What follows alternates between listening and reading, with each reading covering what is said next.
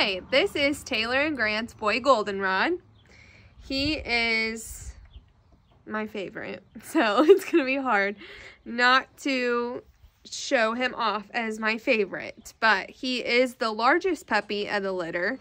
He has been fat from the very beginning because he loves to eat. Every time we would go in there, he would be attached to Taylor or in the food bowl, which is why you can tell he's a little bit wider than some of his siblings. He also has more of that straighter coat, so I feel like he's going to have more of that poofy, fluffy look rather than the curly look.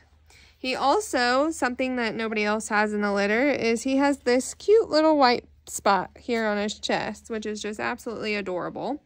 His personality, I feel like, is best of both worlds. He's super playful, but also is a big cuddle bug. He loves to cuddle with me and just crawls up in our laps and just chills out there. He doesn't really care when the kids play with him. They hold him every which way, and he's here for it and loves it.